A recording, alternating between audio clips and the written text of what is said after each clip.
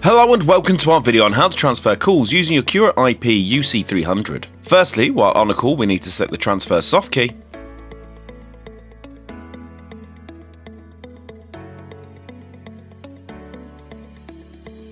We can now select from two options, blind transfer or assisted transfer. Now blind transfer pushes a call through to another device, which will then begin to ring. They then pick it up and it will be the person you transferred.